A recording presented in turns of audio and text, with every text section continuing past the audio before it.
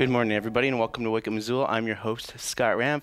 We have a guest here today. We got Laura Diggle, and she's here to be with Senior Corps, and she's here to talk about looking for volunteers and seeing how the Senior Corps program helps benefit the city of Missoula. So I'll have her on in a little bit, but let's kick things off with a little bit of weather with that polar vortex that's been going around. It is -1 outside. So I walked outside this morning, and it was just like, outside hurt. That's how I felt. So your high is going to be 25, your low is going to be 12, and then that's quickly going to change by Thursday with your highs going to be in the 30s, lows going to be in the 20s, and then we're going to be seeing some 40-degree temperatures going through Friday, Saturday. While it's fine and dandy here in Missoula, it's getting pretty bad over in the eastern part of Montana and pretty much 75% of the northern North American region. A big part of it is seeing temperatures as low as in the -20s and 30s in some of the northern parts of the United States, with some freezing temperatures going as far as south as Louisiana. So let's talk a little bit about that polar vortex, because that's a big news. The North Arctic winds have taken over the east side of the United States, with similar to the polar vortex. National Weather Services coined the term polar vortex. The life-threatening cold is paralyzing the region, closing schools, businesses, and courthouses, grounding flights, and keeping millions confined to their homes. Harsh winter weather is even reaching the deep south, with freezing temperatures, snow, and ice in Louisiana, Mississippi, Alabama, and Georgia. A circulation of strong upper-level winds that normally surround the northern pole move at a circle, eventually breaks down, and a low-pressure system pushes the winds down south. North America, Europe, Asia are some of the countries that are most affected by these anomalies that happen. Meteorologists say to stay inside with extreme cold this week. Missoula may be fine, but cold temps are here for a little while. In more local news, the University of Montana has announced a significant reduction in fines levied by the U.S. Department of Education against the campus for inaccurate and misleading crime statistics from nearly $1 million to about $400,000. So of course these are the records that were kept at crime statistics, university police system. The university, of course, back in 2011, the DOJ came to Missoula about women coming forward about being sexually assaulted on campus, which opened the court cases. Many things happened during this time. The Jordan Johnson case, Bo Donaldson case, of course, and then of course the university was tasked with crime statistics from 2017, but classification between theft and burglary has changed since then, which resulted in misinformation to the Department of Education, according to the University of Montana officials. And the fines all date back to the Jean Cleary Act, which was created when Cleary, who was a student at the time of her death in 1985 at the age of 19, was killed in her campus dormitory. Cleary's parents, who believe the university has failed to share vital information with its students regarding campus safety, campaigned for legislative reform for several years following their daughter's death, which resulted in fines that rack up to about $10,000 to about $13,000 per crime statistic that they get wrong. So Monday, the Montana Office of Commissioners of Higher Education, which has been in the discussion with the Department of Education, did not provide any written statement by the department about the fine reduction, but says one would be available on a later date. So that's kind of what's happening in the Missoula area. In national news, the government has been reopened. It reopened last week. Following a 35-day partial government shutdown, President Trump's State of the Union address has been rescheduled for Tuesday, February 5th. The State of the Union address Nancy Pelosi used as a play to get Trump to reopen the government. Trump has said that he would go into a state of emergency if a wall isn't built.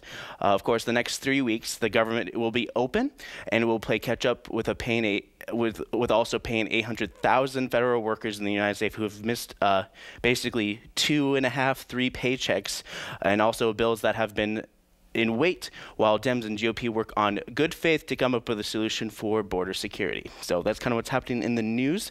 I have an art clip for you guys, and this is for the auction that's going to be happening at the Missoula Art Museum this Saturday in the UC Ballroom. So it's their 47th annual art auction, and here's a little taste of all the art that will be on auction for the art auction this Saturday. And when I come back, I'm going to have Laura here.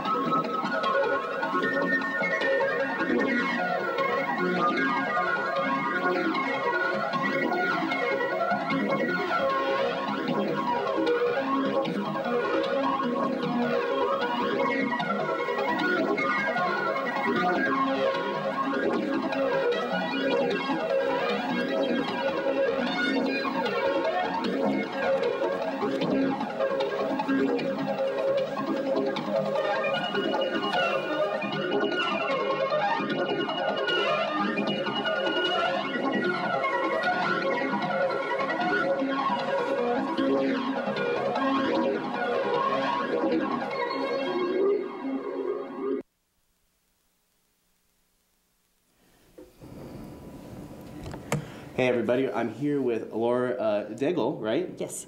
And we're here to talk about Senior Corps, and Senior Corps is part of the Missoula Aging Services, promoting the dignity, health of older adults and their caregivers. Actually, we promote the independence, dignity, and health of older adults and those who care for them. But right. You had it so close. I'm really proud of you. You're getting it every time. Every time I get a little bit more. Thank you so much for having me. Yeah, I'm glad to have you. You're here to talk about Senior Corps. So yes. What is Senior Corps? Well, Senior Corps is a group of volunteers who are age 55 and older who go out into the community and do volunteerism. Today I actually want to put a focus on our Senior Companion program. Senior Companions really do further the mission of Missoula Aging Services to promote the independence, dignity, and health of older adults. First, we have older adults that are helping to help other older adults remain living independent in their own home. They do this by going shopping, getting them to their doctor's appointments. We also spend a lot of time educating our volunteers. That way they can help with elder justice. We can help connect our clients with services in the community that might help them to remain living independent longer. Cool. Yeah. And this is a good program for people who are 55 and older, right? Yes. And who are just retired and want to figure out what they want to do with their new retirement. Well, why not volunteer? That's right. Why not volunteer? There's all kinds of things to do. We don't limit it with just Senior Companions. You can do anything from helping in the school system, helping adults remain living independently. We have Project Community Connect coming up on Friday, and we have a handful of volunteers helping to support our at-risk of being homeless population here in Missoula. It's endless. So we try to match volunteers with what their desire is to do, because if volunteers aren't happy, they're not going to stick around, so we want to keep them happy. And another note is that Missoula Aging Services has a lot of volunteers. There's a lot of volunteers that come through there. Yes. And you always point them in a lot of directions. And you work with a lot of groups. So if you're a nonprofit here in the city of Missoula looking for volunteers, why not just contact Missoula Aging Services? They can hook you up with a bunch of volunteers as well. That's right. That's the way to go. We have over 600 volunteers community-wide. We consider ourselves the volunteer hub for people age 55 and older, for sure. Yeah, I mean, for me, I didn't necessarily know that as much until much later on, and I didn't know Missoula Aging Services had so many people working and volunteering and providing so many hours free to provide for this wonderful community. Yes, it's an endless support system. We do anything we can because keeping our volunteers active is keeping them independent as well, keeping them healthy. There's so many benefits to volunteerism. So we definitely try to bring on people age 55 and older, but really anybody can come and be a volunteer. We try to work a lot with the university to keep our seniors connected intergenerationally with students, so there's a lot to do. Yep. And if you want to volunteer, you can go to MissoulaAgingServices.org. I got the website right here, so if you want to take a look, boom. There it is, MissoulaAgingServices.org. You can get all the information that you need about their services. You can volunteer. You can get services like Meals on Wheels. You know, they've been on here a bunch of times talking about that, but they're always looking for volunteers, and this is the best place to go if you want more information about that. All right. And then you also have a number. Do you want to say the number for everybody? Absolutely. Please give us a call at 728-7682 and ask for volunteer services. Awesome. Is there anything else you want to mention? Anything else I want to mention? Absolutely. We treat everybody with honor and dignity and respect, and we would love to talk with you about what your heart is calling you to do. So don't forget to come on down or give us a call at 728-7682. Awesome. Well, thank you very much, Laura. All right. Thank you. Yep. We'll be right back right after this. Just hold on a second.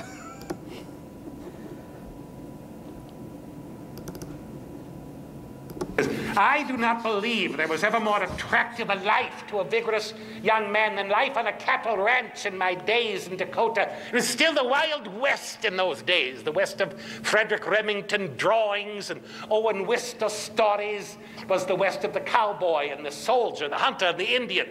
And we knew hunger and thirst and pain, and I saw men die violent deaths working among cattle or with horses or fighting in evil feuds with one another. But we felt the beat of hardy life in our veins, and ours was the spirit of work and the joy of living.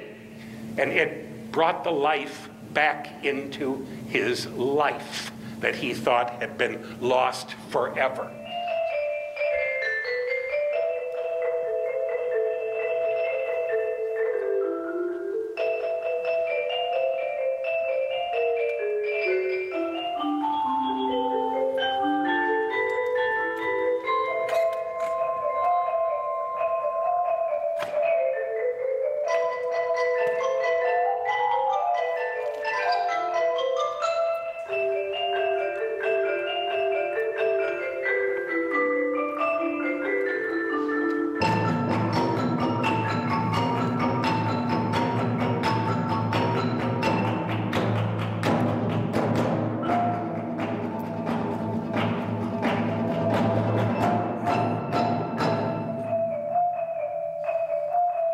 I want to show you these pictures.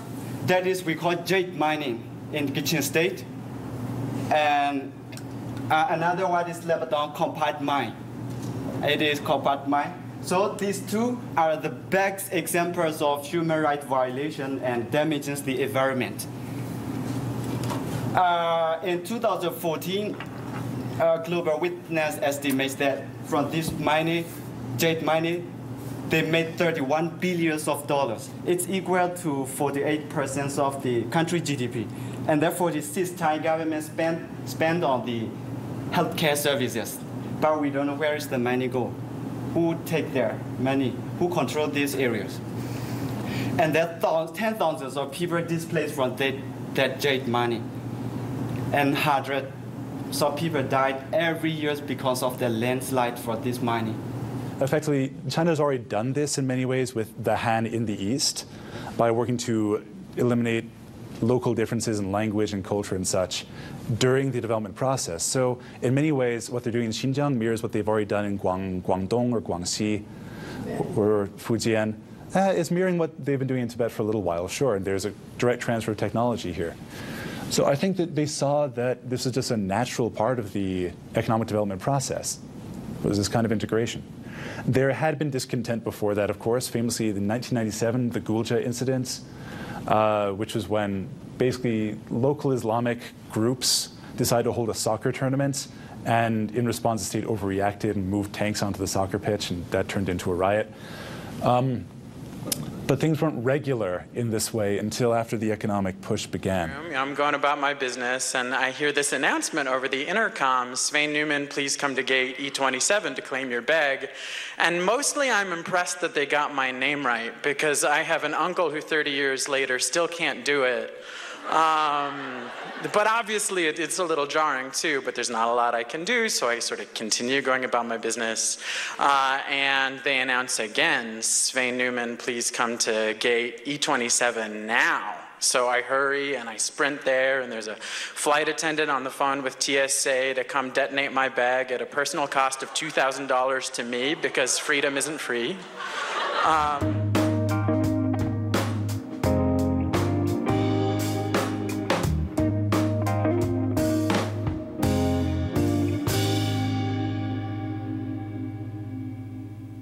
A lot of good programs on MCAT. All you got to do is find us MCAT.org, or you can log on to, or you can go watch us on channel 189 or 190. All right, let's kick things into gear. It's time for some City Council. And City Council was all talking about the 10-year plan to end homelessness and how it's not working. This is public comment with Gil Wiggins. During public comment, talks about homelessness and how it's not working. By saying that the shelters must be 300 feet from residential addresses, the city is legislatively dehumanizing the people who would take shelter there. Is a shelter not a residence? Are they not respected as residents of Missoula? Do Missoulians in need of homeless shelters have fewer rights than those with the privilege of a permanent residence? The zoning statute seems to imply that this is the case. And third, I will reiterate, this law is a barrier to ending homelessness and would pose literally zero cost to the city to remove. As a side note, I would also like to bring up that today you'll be voting on whether or not to allocate $119,534 and I think 54 cents, but I could be wrong on the pennies, to the Missoula Police for the purchase of 4 new BMW motorcycles. Aside from the fact that motorcycles are only viable as a means of transportation for about half the year in Missoula and serve no purpose in quelling traffic violations, seeing as they only make it easier to catch people, that's post infraction. The cost of these 4 motorcycles alone could put as many as 19 people in 19 separate apartments. All right, so that was Gil Wiggins talking about that. Moving on to, of course, one of the few things that have a tendency to happen, especially in places just like in everybody thing, is the quote, "not in my backyard," which is it's a sentiment that is shared by many folks alike, where they want to help homeless folks who are struggling, but they just don't want to see them struggle. A lot of times people want to see the success story, but they don't want to see how a lot of people go through many different struggles with homelessness and crisis. So there's only a few places in Montana with services such as the recent warming center at the Salvation Army, which is considered a wet center, but of course it's only temporary and it will end in March. Of course, Project Community Connect, we had my guest here, Laura. She talked about this as well, but Project Community Connect is happening this Friday. It's part of to help end homelessness, and also a good way to connect with some people who are in the situation. It's happening from Friday from 10 a.m. to 3 p.m. It's going to be at the Zootown Church, and it's just off of Broadway. No, Brooks, sorry. It's Brook Street. It's in that general area where they're redeveloping a lot of places up there. So anyways, here is Shane. He is a former homeless person who struggles with addiction. Side, because I can tell you personally that it is 100% impossible to sober up on the streets, especially during the winter. It's never going to happen. You use it as a means to make yourself feel better about a dark situation. I've been shot at, I've been stabbed, I've been sexually assaulted, I've had limbs broken. I've had some really horrible things happen to me on the streets, and if it weren't for being privileged enough to have a few friends with homes that were able to put me up long enough for me to dry up, I'd probably be dead right now. That's all. All right, so that was Shane. I have one last quote for you guys as well. Many people in Missoula are, like he was mentioning, it's a lot harder to get sober if you don't have a place to be. The POV is considered a dry center, which requires guests to be sober 100%. Anyone caught fighting are ejected from the POV, and the only wet center is the temporary warming center at the Salvation Army. You cannot drink and do drugs on the property, mind you, but you will not be turned down if you are drunk and or high at the time of entry. So Natalie Margolis talks about homelessness as well, and she is a former student of sociology.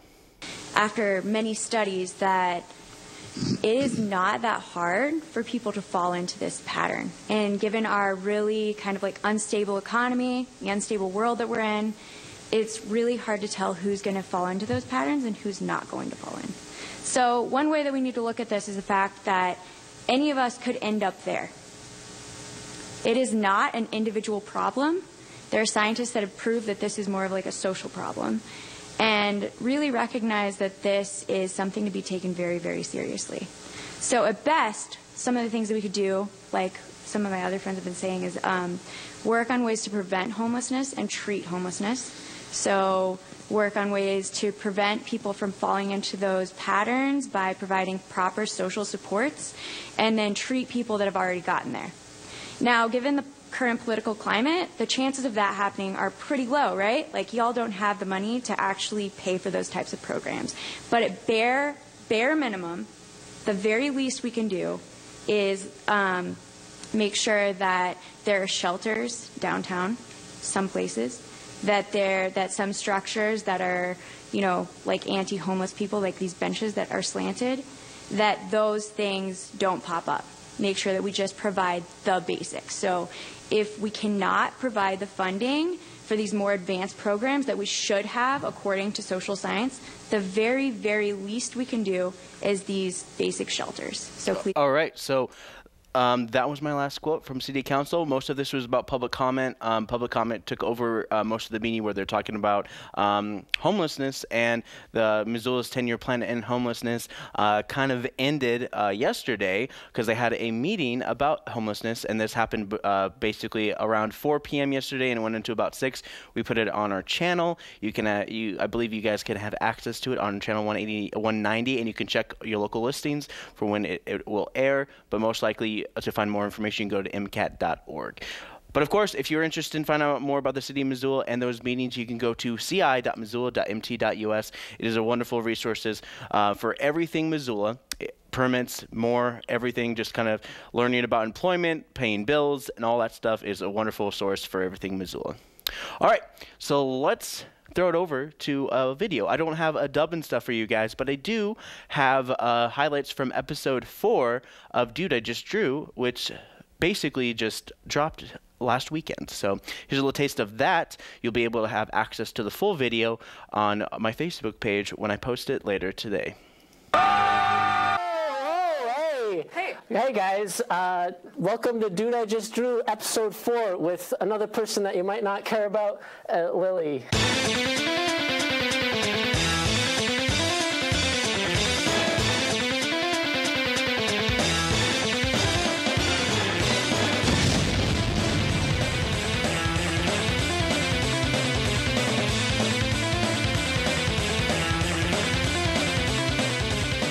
Hello, I am here. It's me.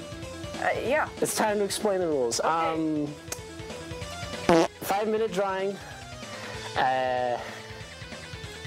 We draw. That's it. We coin toss to guess who goes first. Five suggestions we pull out of a hat, pulled by our lovely Cabbage Patch Kids back there, and yeah, and 2 comments. With his Pikachu holes. That's how I got control of Matilda. That's how we adopted Matilda. Gotta get those anime eyes in. How anime? And that little nose.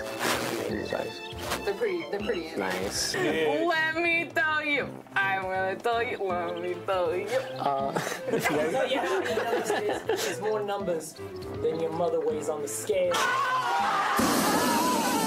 Big Daddy Urkel made a Big Daddy made a big daddy. Oh my God, that baby! I can tell why you're making that noise now. I'm Lily. You may have known me from things like The show.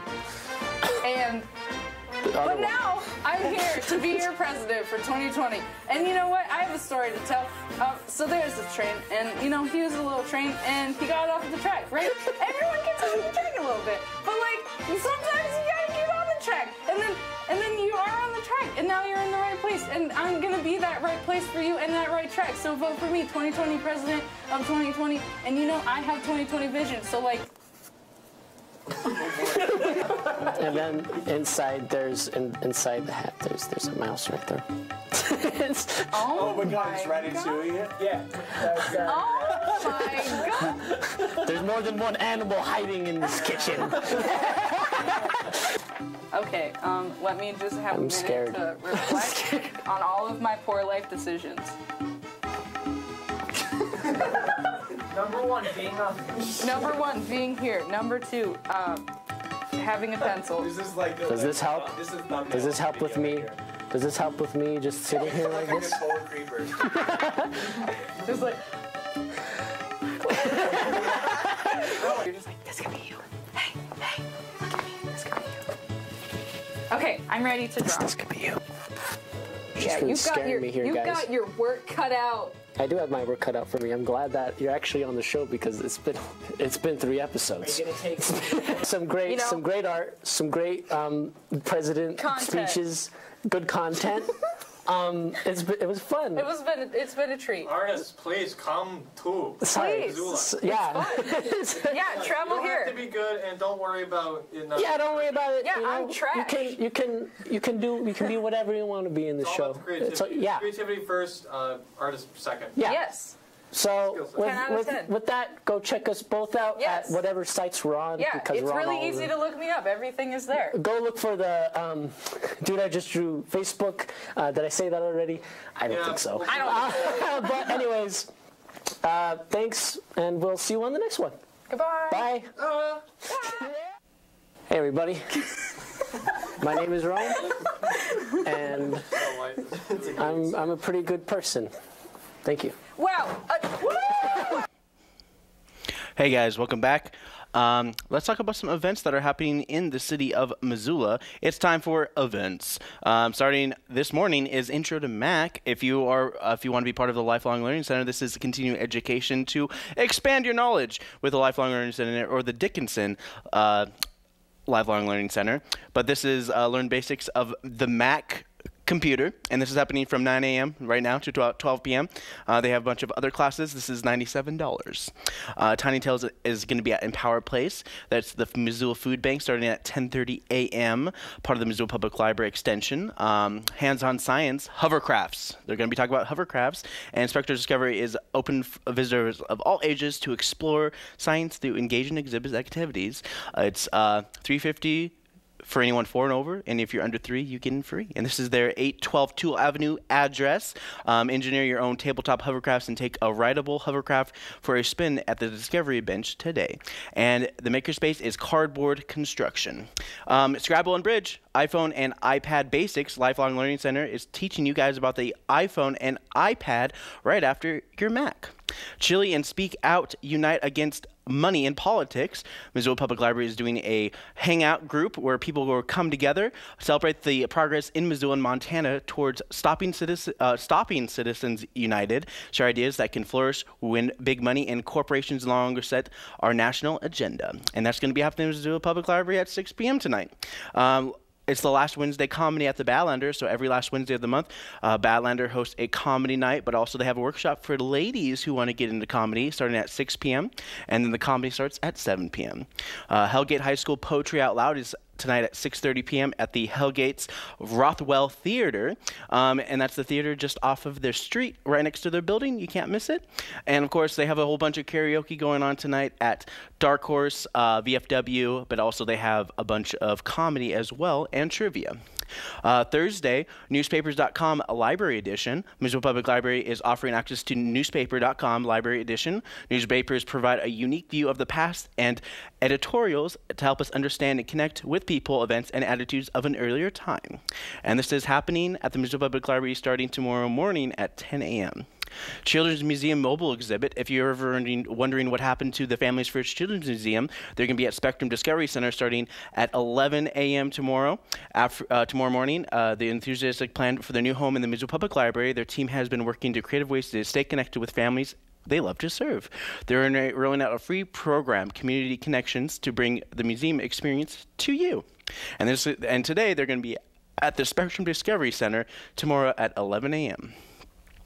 Well, it's time for avalanche season. Of course, you know, they have avalanche level 1 down in Mountain Lodge. So this is a 2-evening classroom series followed by 2 days of field and 2 days of night at a lodge. This is a big deal. It's $450 for this whole entire deal. It's like you learn about it and you can design for current and aspiring backcountry travelers. This course focuses on develop a solid foundation in avalanche knowledge and backcountry travel skills. So if you are a backpacker and you want to take your hiking to a new level, you can take this avalanche class level 1. Make it and take a crafts at the Big Sky branch, Big Sky High School. After school tomorrow afternoon around 2:30 p.m. they have a make it and take your crafts. So you make your own crafts and you take it home with you. And if you want to call, you can inquire at 728-2400 extension 8605. Again, that number is 728-2400. That is the MCPS phone number, and their extension is 8605. Yep. Postpartum Principles, Zooton Arts Community Center. What the heck is postmodern art? Contemporary art can be confusing and intimidating to the uninitialized, but this camp will break down the big art ideas, reconstructions, appropriation, juxtaposition, hybridity in simple, manageable, and fun projects and activities. And this is happening Thursday, January 31st, 3 to 5 p.m. And this is $95 or $85 for members. Rent Wise Workshop. This is part of Word. Free Rent Wise Workshop is hosted by Homeward and Word, which is an acronym. Having a hard time get into a rental home? Confused about credit? Get ready to rent by learning the keys to being a successful renter. So they're going to be doing this at Word, and I believe this is going to be at their 2405 Macintosh Loop, Missoula, Montana, and this is happening tomorrow from 3 to 5 p.m. If you're a renter or you want to get into renting, this is a good class just to learn all about the ins and outs of renting. Predator feeding at the Missoula Insectarium. You can go to MissoulaButterflyHouse.org for more information. Predator feeding is where they feed their hungry predator and see how they capture and consume their prey. Come see who is hungry today. Lego Club, Missoula Public Library, they do Lego Club every Thursday. It's great. It's wonderful. Kids play with Legos. Who can ask for more? Missoula Soup. This is going to be at Free Cycles. Missoula Soup is a micro-granting dinner. Soup attendees may do donations at the door. It's $5 to $10. It's at 6 p.m. It's a simple dinner, short musical performance, and a vote. Diners vote to select one of their 4 projects, all of which would benefit Missoula, pitched without use of tech by proposer to win donated cash from the door. Everybody wins. Soup is fun, interactive, engaging, hopeful democracy in action.